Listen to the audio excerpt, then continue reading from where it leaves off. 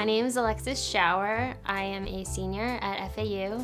I'm going to be graduating this December in geomatics engineering and GIS.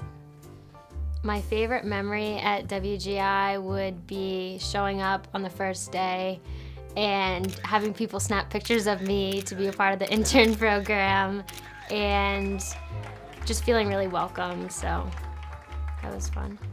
The most interesting job that I was able to work on this summer was installing a staff gauge for the South Florida Water Management District, and it was in the middle of the Everglades somewhat, so we had to see a bunch of cool nature and alligators, and it's something that you get to go to a place that you wouldn't just as a normal citizen, so you kind of go off-roading and things like that, so it just gets you away from the city life, and that was cool.